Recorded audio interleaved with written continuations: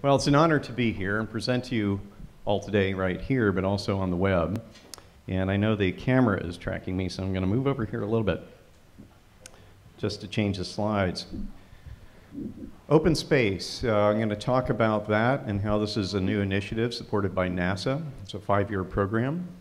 But I also want to talk about what that's showing. So it's really about seeing the universe insofar as how we chart it and what we really see, but also how it works. And that gets into dynamics, both in observation and simulation. Starting off, I'm just going to show a little bit of this initial film that we did. We're stretching back now about a decade ago, working with Linköping University in Sweden, where Alex has just gotten his PhD and is our code master for open space. We developed something called the Digital Universe. The Digital Universe at the American Museum of Natural History was part of the rebuild, a millennium rebuild of the Hayden Planetarium, which was built in 1935 and shows stars on the ceiling. What we were wanting to do was to look at what a planetarium could be in the 21st century and to really look at what you could do with data visualization, especially with the flood of data that's coming in, especially by computer-controlled machines, telescopes, the analysis, data reduction, and the ability to display it in visualization techniques. So this just emphasizes that everything you're about to see in this video, and I'm not going to play the whole thing, but some of you may have seen it online. We've had about 15 million views of this. This was done originally as a project with the Himalayan Art Museum, the Rubin Museum on 17th Street. I didn't think we were going to have audio, but it's HDMI, so I'm going to... Alex, how do I turn that down a little bit, if possible? Maybe not. We're starting off with looking at the Earth similar to like Google Earth. We all understand this notion of globe browsing. So we're looking at the data, satellite pictures brought together into the context of space. Seeing our planet, but in the context of what it's surrounded by. So the atmosphere is accurately portrayed. It's paper thin. And the NASA data that's collected this is a mosaic of images together. But now we see the satellites, low Earth orbiting satellites, several hundred kilometers, a few hundred miles off the surface of Earth. And then surrounding farther out, we have satellites of GPS. And then farther out, we see a line, and that line will resolve in a second to the geosynchronous band, some 30,000 kilometers, about 22,000 miles, thank you, out beyond the Earth. So at that altitude, over the equator, you rotate around the Earth in 24 hours. And so as the Earth rotates, you're stationary. That's the moon, just over a second in light travel time.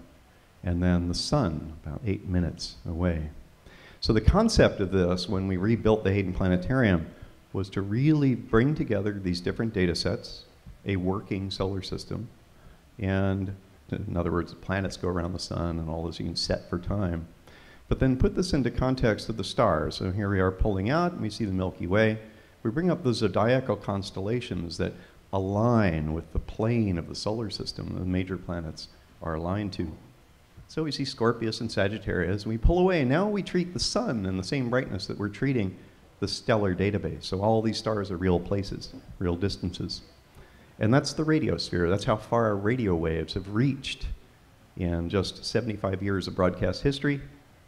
The galaxy itself is about 100,000 light years across, and we're about halfway out.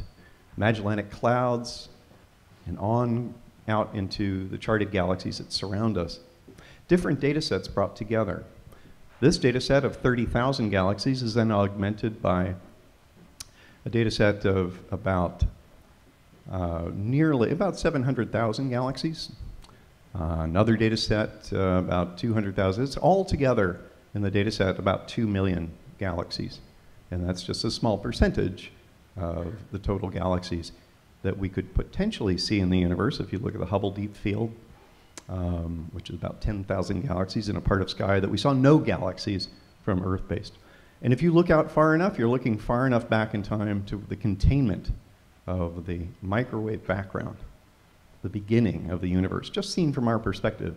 And it's not unique to our perspective. Wherever you moved in the universe, you would see that surrounding us. So this is the observed universe. So this is sort of the layout, if you will. And to see the layout of the universe really implies that makes you wonder how it got here. And so that's the process. So the idea of having something open source, and free, that first software you saw, plotting the data of the digital universe, became a company. And so what we're doing is we're trying to take the idea of open source and put this together in plotting space and visualizing both missions, in this case the Pluto mission that we did during the actual encounter. And we showed just a few clips here of how this was handled as a network broadcast to 12 centers around the world. Our friend Fran Bagenal is part of a team member. Michael Marcinkowski sitting right next to her on our left, and he was the one who put this together. Our friend Mark Rigby in Brisbane. So while it was breakfast with Pluto at AM&H, it was lunch with Pluto in Europe and dinner with Pluto in the Far East. And here we see actually in a post-case reconstruction of Pluto once the images came back. We took what we were doing with the navigation files from NASA, putting that together with the images returned in the case of New Horizons, and we worked with the European Space Agency and their mission to Comet 67P, Churyumov-Gerasimenko, to look in detail at this. We're trying to show not just what we saw, but how we saw it. Applying that and those techniques here to just a bit of a working proof. The launch site, this is data given to us by the team, and it was curious to them that it looks like it's launching off the coast of Florida. That's an error. This is the type of thing we work with and have to correct. But here you see as any rocket goes up, gets above the atmosphere and quickly goes sort of into orbit and then launches off here to its target, asteroid Bennu. And Bennu will get there, I believe, in about 3 years. And, but also we're looking at plotting not just missions, but also looking at the Earth and across time to see the dynamics. Here we see the flashing of the clouds on a daily basis, but against sea surface temperatures. If we look at every 10 minutes, this is new and experimental, but every 10 minutes, that's from the Himawari 8 satellite from Japan. Here we see the fisheye presentation, emphasizing that we do this in a dome, but we can do this on flat screens, we can do it on personal screens, that it's open and networkable as software, this open space.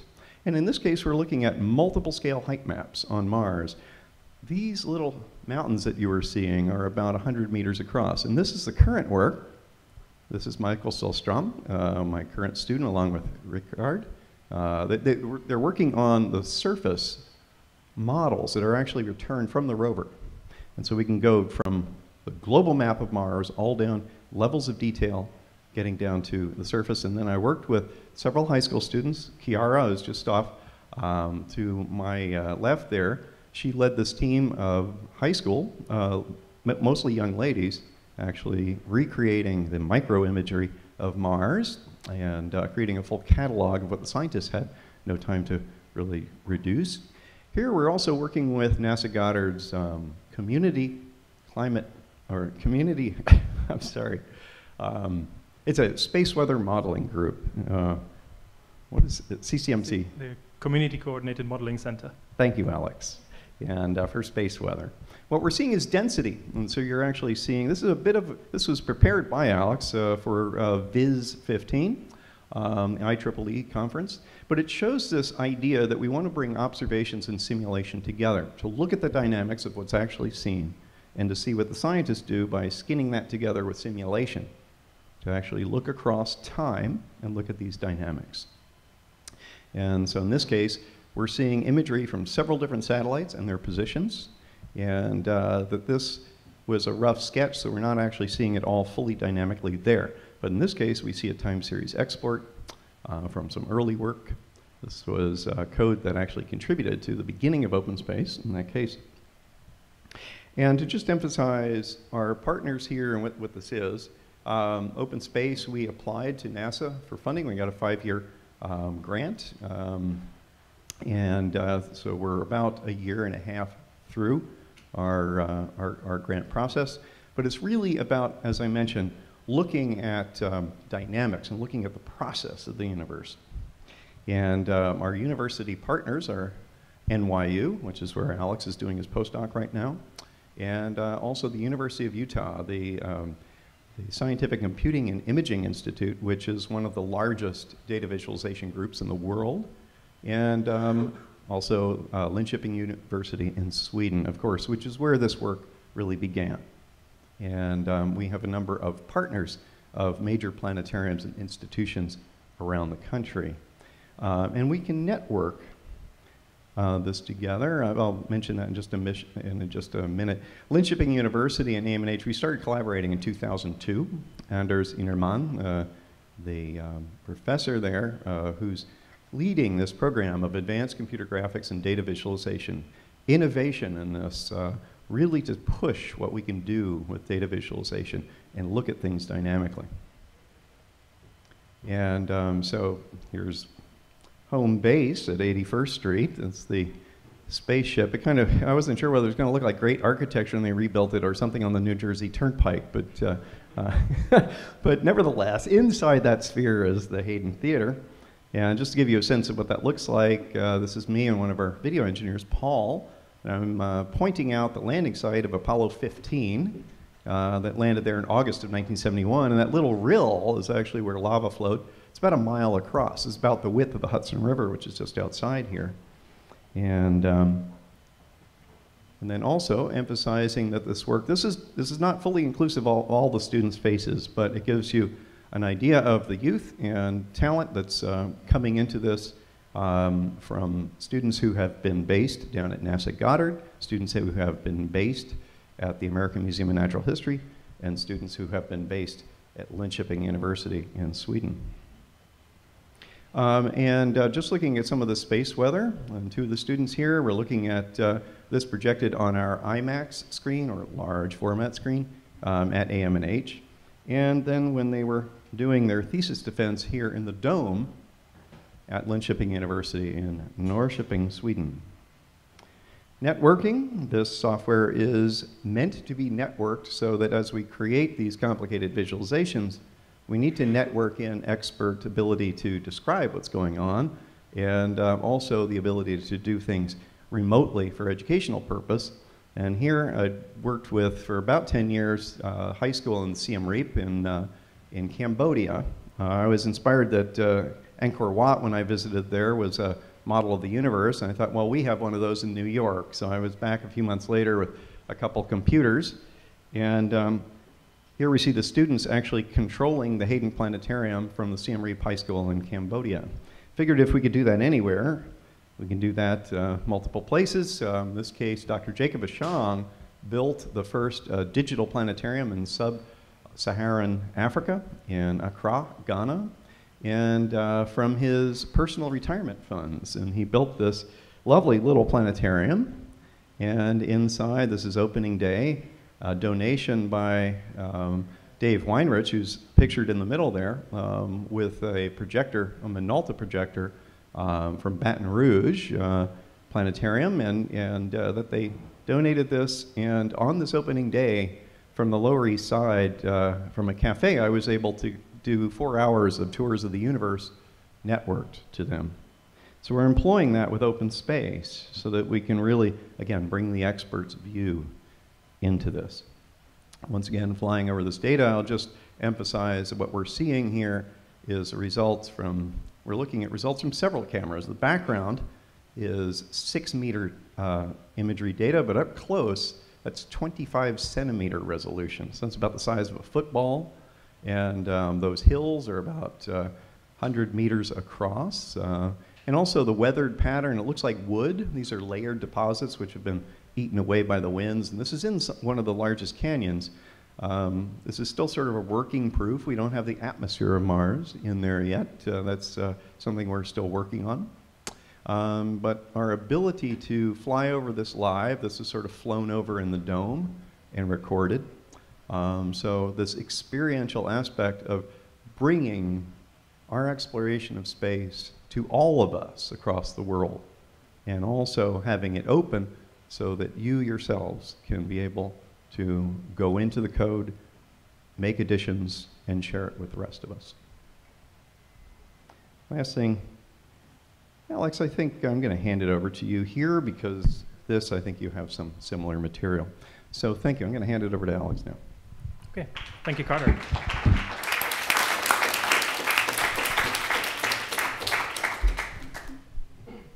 So, yes, as Carter mentioned, I'm the lead developer on OpenSpace, and all of the students that you saw, and about double the amount that we have now, I'm basically the person who's herding them and trying to squeeze a bit of code out of the students that is hopefully reusable for the general public.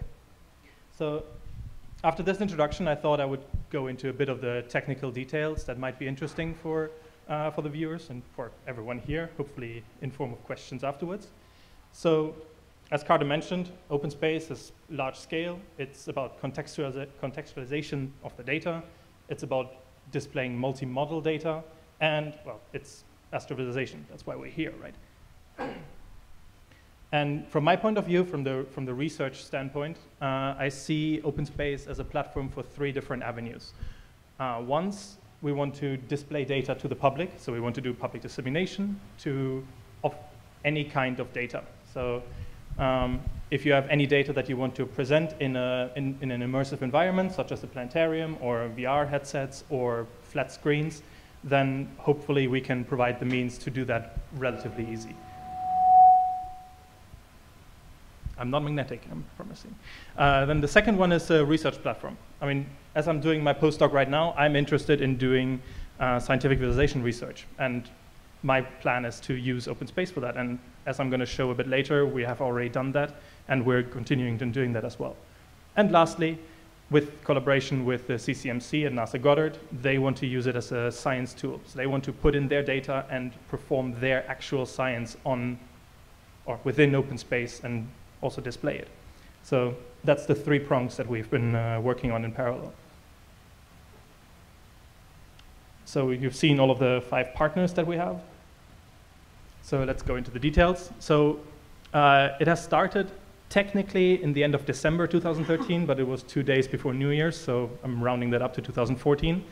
And the main goal is and was to put it out as open source. So it's on GitHub under the MIT license, so everyone's free to use it, make money out of it. As long as you slap our name on it, we're fine with that.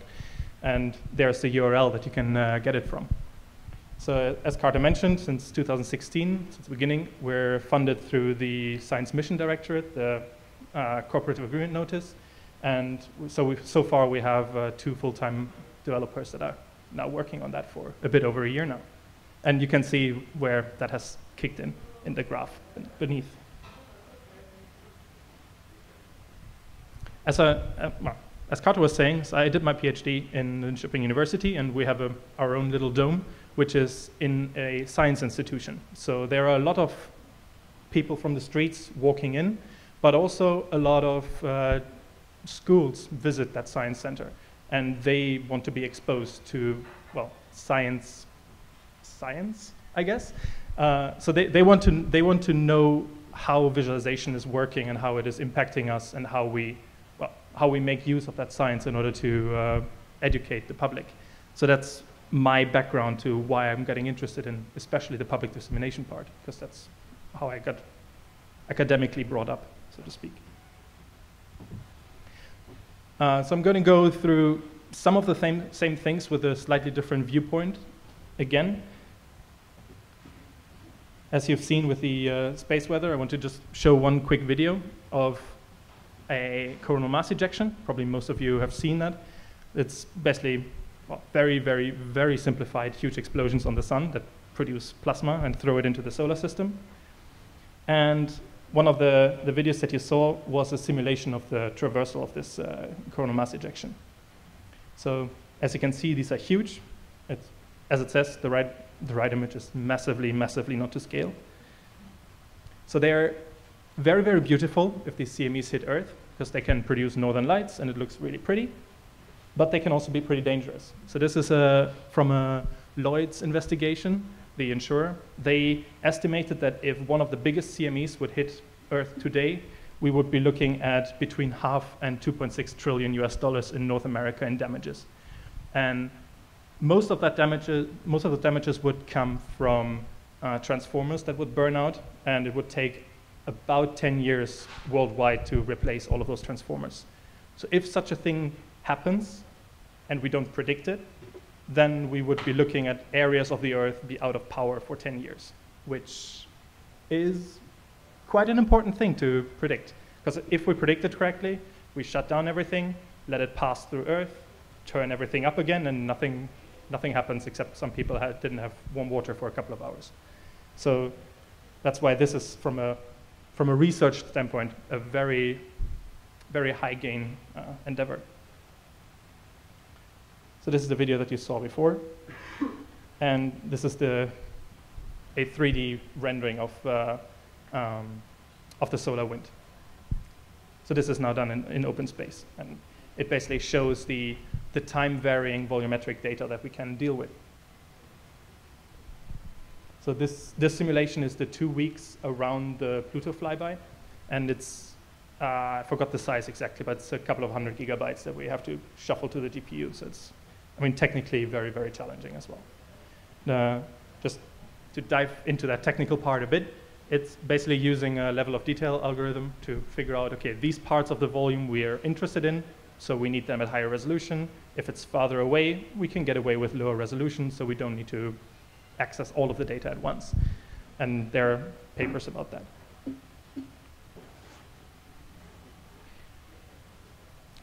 So just a very, very quick overview of the New Horizons mission. As everyone probably knows, we flew by Pluto. And basically what that meant is we got from this image from Hubble, which was the best image that we had ever of Pluto. So it's like amazingly 13 pixels across. So through the time, we slowly developed this single image into what we have now, thanks to, well, the flyby and actually being close to it. So the question was, we have this nice image, and all of those images were produced on the web in massive amounts, but no one really understands how those pictures were taken. Because that's, if you see like the huge heart on Pluto, that's not a single picture that was taken. There was actually, I think, 16 pictures that were slightly overlapping, and someone had to go in and manually correct those images so that the exposure is correct, and then add color information from an entirely different instrument on top of that. So what we wanted to show with New Horizons was the process from the images taken on the spacecraft to we have a final image at the end. So this is, the image that you're seeing here is one intermediate step of that. This picture I took before the flyby, since we don't have the images, so we only show green rectangles. And each green rectangle is one image that New Horizons, okay, this is difficult for me as a non-English speaker, will have taken. So by the time I took this picture, this was a plan for the future of the New Horizons spacecraft. So by now we have all of these images that were taken. And a couple of more words for the network event. So as Carter was saying, we have, since this event, done a few networked events where we collected multiple sites. But since today, the Pluto event, well, is the biggest such event that we had. So we had in total 14 planetariums that were connected around the world. They were all running open space on their own local machines. And they were connected to one central server that was distributing the connections, distributing the commands that were given by the student, Michal. And so here we have a list of all of the students, list of all of the planetariums. And, well, also, of course, we put it on YouTube, which you can find by going to the Breakfast at Pluto, or just searching for that. And yes, I mean, I think everyone can understand the technical challenges of connecting hardware infrastructure like the Hayden or the theater at the museum on the one hand, and the planetarium in Ghana on the other hand, both from a hardware point of view as well as from a network point of view. This one big challenge that we had to deal with is just cutting down the amount of data that we have to transfer, because we had estimated that we have maybe a reliable 10 to 50 kilobytes a second that we can ship to Ghana. And I mean, video stream is completely off the charts for that. So, well, but since it worked, I think we did a Good job. Here's what we saw in our planetarium in Norrköping. So we have a Google Hangout on the left side, and we have open space on the right-hand side. Here you see, again, the green little squares of the images that were being taken at that moment when we were showing that. So we planned the event such that during the event was the closest flyby of New Horizons at Pluto. So it was around 12 in Europe, so that was quite convenient. So we started at 11, we ended at 1, and exactly in the halftime we had the closest flyby, and we had Orkan, who was at the moment speaking, and he freaked out positively.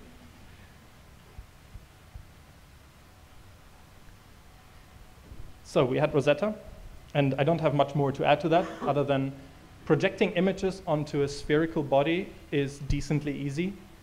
Doing that with 67p is not so easy anymore because you don't have a really nice concave object to work with. So a lot of the research done by Anton Abrink, another student, so he was doing his master thesis on projecting images onto a comet. This is the trajectory of Rosetta as it approached the comet. And the first moment when I saw that, I thought that, well, obviously we have a bug because no orbit looks like that.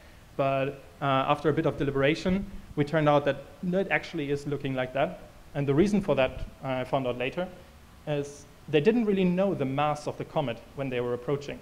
So in order to plot proper courses or orbits around the comet, they had to know the mass of the comet. So they were coming in from the top right and then going in ever closer orbits. And you can see that the closer you get, the more circular the orbit becomes. And by measuring this deflection, they could weigh the comet, essentially. So this is actually, by accident, I took a picture of the moment when they were measuring the comet, or weighing it. So that's pretty cool. So as I was saying, doing image projections on a non-convex object is not that easy. But luckily, that worked out with Anton's work. And here you can see one of the sequences as the orbiter is flying by. The size of the orbiter is not correct. That's just for illustration purposes. And you can see it, similar to New Horizons, is taking pictures that are slightly overlapping, so you can combine them and stitch them together to get a full map of the comet, essentially. And of course, we had to show the separation of the Philae lander. So you can see here on the right it docking off. I wanted to, well, I had the code written to render the position of Philae on the comet as well, but unfortunately that didn't work out. So I still have to get back to that, and now that we know where it is, we can actually show it. Also, one of the things that you can see is another thing that's rarely discussed in the public is how difficult it is to actually land the lander on the comet. So I forgot the exact numbers, and you have to go back to that, but they were releasing it with a speed of, I think, 25 centimeters per hour. So just a minor variation there meant that they would completely miss the comet. This is one of the reasons why they're taking the pictures post-release in order to verify, okay, is it actually in the correct location or not? And well, as you can see, the location information, which we get from the SPICE kernels, is getting a bit weird there.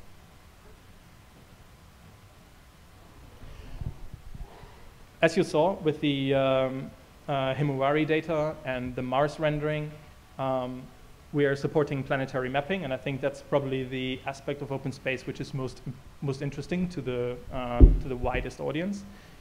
So we had a talk an hour ago, I think, from the NOAA people, where they're producing data and putting that for free up. So you can basically combine us two and get the data visualized in situ in whatever application you want to have. And one of the libraries that we're using for that is called GDAL, the Geospatial Data Abstraction Library layer, one of the two. So it's basically a web interface where you can go out to a web server and query image information. And you tell it which kind of information you want to have from which server, and it will just provide images. And then it's up to you to map those correctly. As you can see on the bottom, we're doing that in OpenSpace to the correct planets. Again, this is a level of detail algorithm. So you can see the location of the camera in the bottom right, and the gray areas, that's the view frustum of the camera. So it's basically what the camera sees. And you can see that all of the areas which are close to the camera, there we're interested in high resolution, or the highest resolution that we can get. So you can see that each individual square is getting smaller and smaller the closer it gets to the camera. But on the other hand, if we're far away and like one of those images gets projected to only a small part of the image of the screen, then we can get away with lower resolution. So we don't have to download all of the, in this case, I think 6 terabytes of Mars data that we have, but well, we can get away with much less.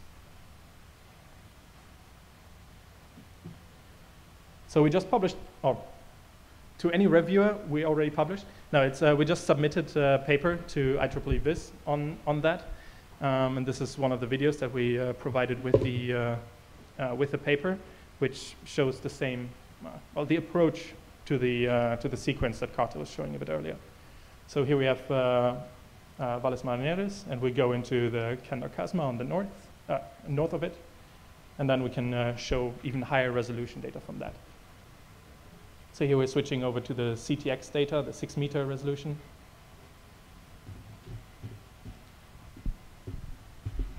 Then including the height information, and then here we have a smaller inset, an inset of the high-rise images. So neither the CTX nor the high-rise is including any kind of height information. So what they're basically doing is, by now it has finished the 50,000th orbit around. So they are flying over the same areas multiple times. And if you're flying over it slightly different, you're taking pictures of it, you have a stereo separation, and then you can reconstruct the height field from that.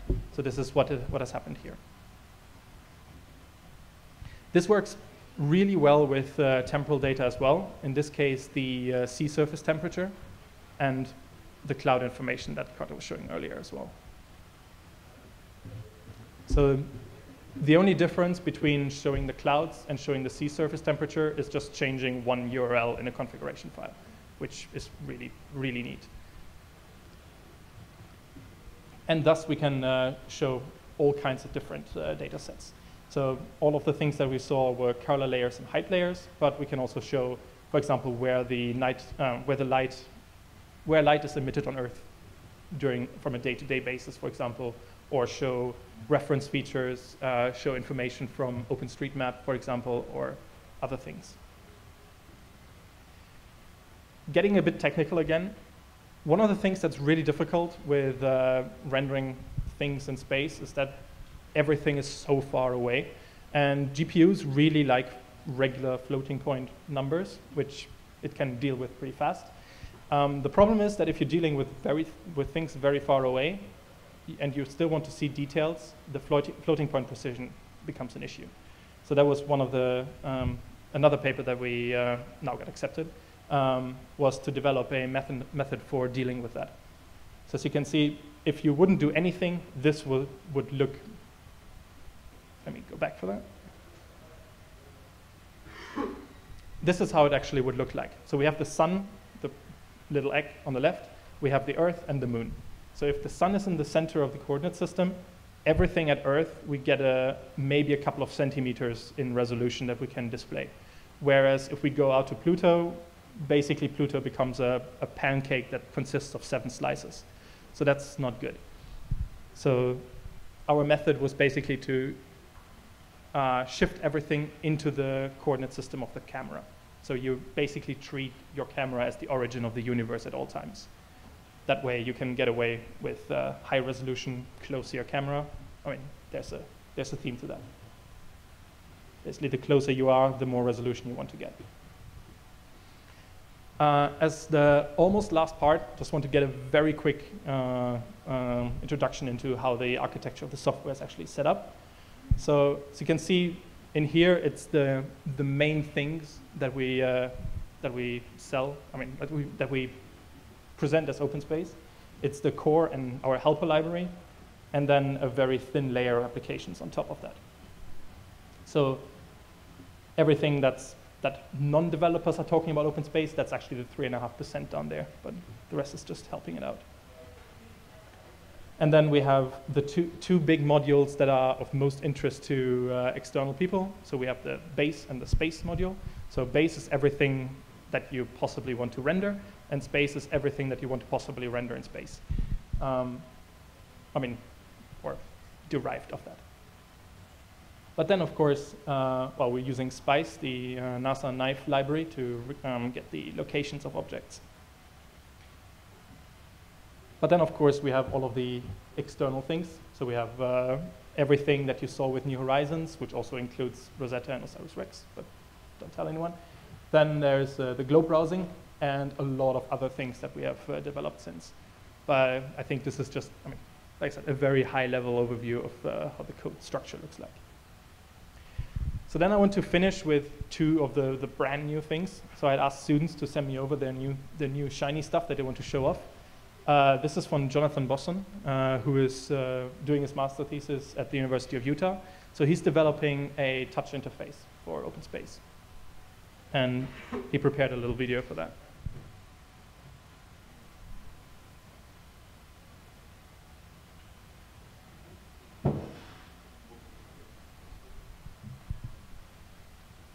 Go back a bit. So the idea behind this is to be able to present one of these touch tables into planetariums or museums and let people play around with the data on their own without presenting to them a complicated user interface or just being able to use it as a self-determined exploration tool. So you can see that a lot of his research was making sure that this look and feel of touch interfaces is there. So for example, you can see that when he touches down his fingers, the location where he touches always stays under his finger. It looks very simple, but it's actually quite a difficult problem to do, which requires some minimalization function and I forgot the name, Lev Marco something, I forgot, sorry. Some optimization function that has to be solved in real time while it's rendering in order to move the camera so that it actually performs as it should.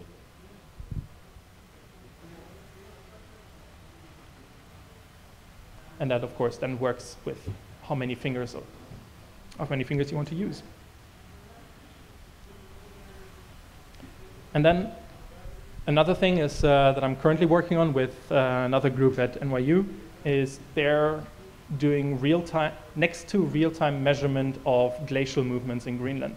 So they're getting measurements every 10 minutes of glaciers moving into the Atlantic Ocean and how that affects, of course, global climate change and, how these glaciers actually break off and I think later become icebergs, but I haven't asked that yet. So they're basically giving us height information that is time varying. So you can see that in here on the left side, so this is actual now data, so you can see that it's noisy. And now it's moving in time. And actually, if you keep a lookout for the bottom right part, there's a little cliff. And you can see that in maybe 10 seconds or so, that cliff will break off. And so you can see it moving down, and now it's going down. And now the cliff has disappeared. So now a huge part of a glacier has just broken off and will float downstream. And it's their research to better understand how that works. Is there something that we can do against that? And at the very least, can we predict it so that we can have a better input into climate change models? And as I said, this is also very, very new. And I think that's kind of where the benefit of OpenSpace lies, that it provides a background in order to do these kinds of visualizations relatively easy. So as I was saying with the WMS servers earlier, with the GDAL library and the globe browsing, this again is just GeoTIFFs. So it's just images that I have on the hard disk which have information of where they were taken. You point OpenSpace to them, and the rest is already done, and you can look at them in a planetarium. So that's, I think, pretty cool. And with that, I would like to finish, and well, if you have any questions, we're very welcome to answer them. Thank you.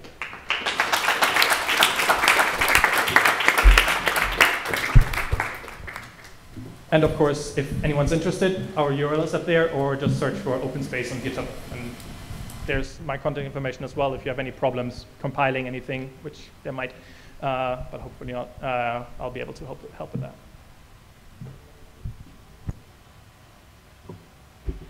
Hi, thanks for the talk. I actually have a question. You mentioned that you have this open source project and you invited everyone to contribute, but it sounds like there's a lot of very serious researchers doing their masters and PhDs in it. For those of us who don't have background in data visualization and just maybe software engineers, how can we contribute with examples if you can? Sure. So yes, I mean there's a lot of serious research that is going on, but it's my task of the project is to coordinate that development and merge it into a form so that anyone can use the results of it. So you don't have to understand, for example, how this interaction works without, I mean, you can just use it. So for example, when it comes to, I'll just minimize this and give an actual example. So for example, with the GDAL, all of the work has already been done.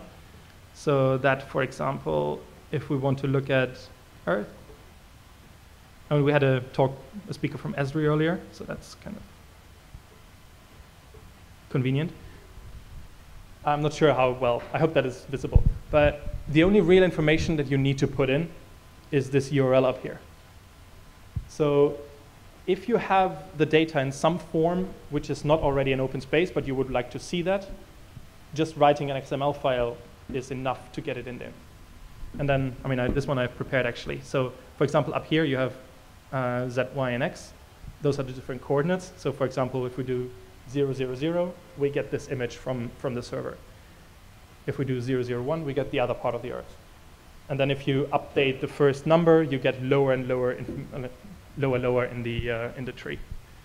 But part of, I think, the answer as well, insofar as getting a tutorial on this, is that this past fall we had a first hackathon, or build-a-thon, as Mike Caprio has called it, to actually, and broken into two teams. So we had Team Messenger at Mercury and Team Cassini out looking at the last Enceladus encounter, which was about a year and a half ago.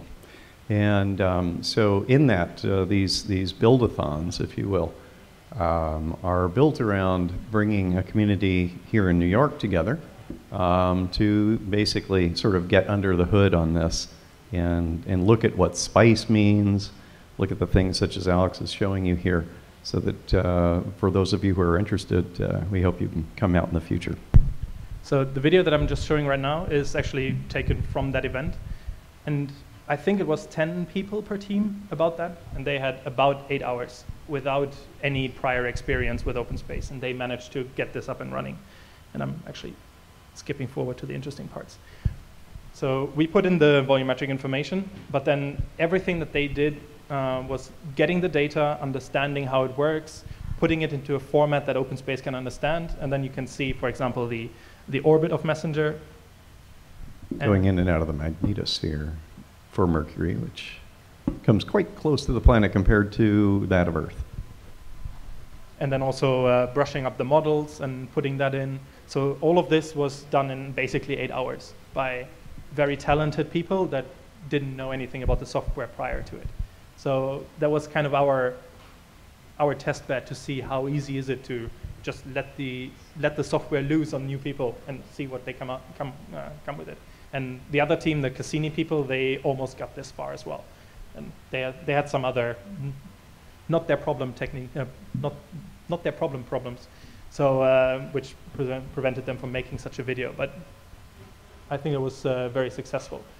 And yeah, to take a long circle back to your question, we have to get much better at just providing these tutorials online, so that people can just go there and understand, okay, what do I need to do if I want to put this NOAA data, combining that with this satellite information? I mean, that's the information that we have to provide.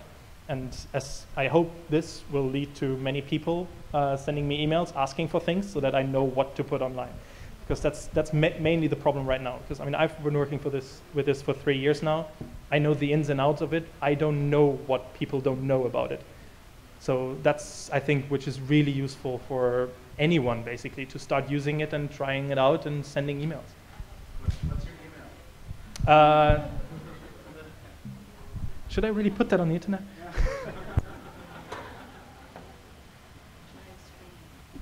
We also had a workshop in Japan at the National Observatory at the beginning of March about data to dome for the planetarium community. And we had an open space tutorial, and actually one of the people from the Japanese NASA, called JAXA, had the night before put in their mission to Venus. And so this was exciting to see that someone technically minded was able to, and familiar with the SPICE kernels and all that, which Japan also uses, so does the European Space Agency, but was able to put that mission in. We didn't show any visual results of that, but yeah. So there's my email. Send me emails, please. So thank you for the talk. I was wondering if you thought about using the visualized data to build the simulation environment for robots that interact with the environment, that aim for space exploration, just to make it specific. Is that something possible? I would say the answer to that would be yes. For example, the Martian surface, you saw very briefly that we're working with. NASA, in order to drive the rover, has to use the stereo cameras to measure the environment three-dimensionally. And they do that at every sort of time the rover stops. And so that detailed information is then put on something called the Planetary Data Service that NASA operates. It's open to the world. And so that's what's being visualized, the image and the shape. But having that, it would be a very good question, I think, insofar as, hey, how would, as an exercise with a rover that you design, let's drive across the surface of Mars. Or, measure something out in the field of the desert here on Earth, something like that. Yeah, there's actually a European project going on as well for developing a lander for Mars. So they have a test bed in Italy where they were trying. They were not using our software, but they were developing something that was very similar to what we have done. So I certainly agree that that's very possible. And with high resolution, we can already put in sub-centimeter resolution information. So if you have that information, be it for your city, so we're looking at the moment to get in the high resolution models of New York, for example, in open space. So if you have the information, there is no problem to make use of that as well. The fine scale models we have for Mars go down to 30 microns per pixel. So my high school students that analyze using something called the NASA Ames stereo pipeline developed by NASA Ames Research Center in Silicon Valley uses this stereo algorithm, a photogrammetric technique, and they've created basically a catalog of all the stereo images of these micro details, and it's up to us to then put that into the broader context of the terrains at less resolution but broader coverage.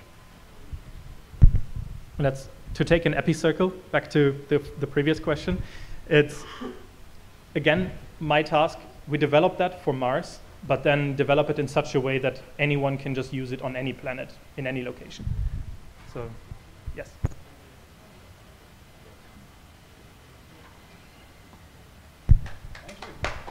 Thank you very much.